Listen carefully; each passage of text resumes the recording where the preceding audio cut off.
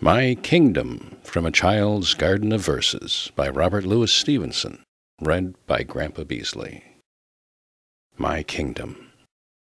Down by a shining water well I found a very little dell, no higher than my head.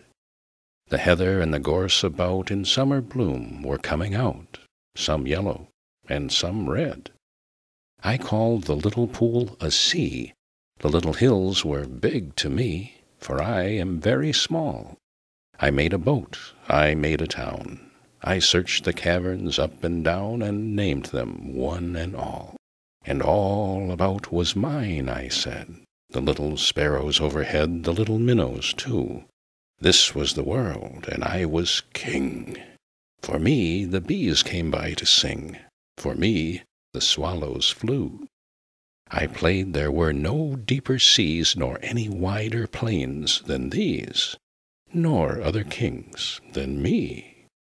At last I heard my mother call out from the house at evenfall to call me home to tea.